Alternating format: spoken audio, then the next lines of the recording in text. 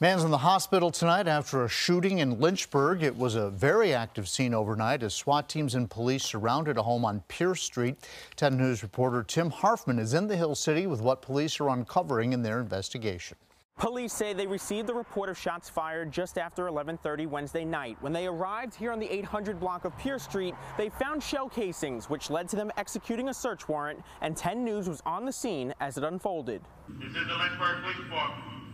We have a search warrant for 817 Pierce Street. All occupants of 817 Pierce Street, come to the front door now with your hands up. Police discovered a wounded man around 30 years old near the street. Paramedics took him to the hospital and he is expected to be okay. No word yet on the motive or if the victim and suspect know each other. Last night we had every available resource to us to include our field operations, our tactical unit, crisis negotiations unit.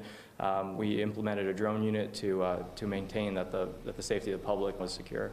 Police say residents are cooperating with providing information and they have several persons of interest. 10 News obtained surveillance video from one neighbor, but we've decided not to show it because it may be disturbing.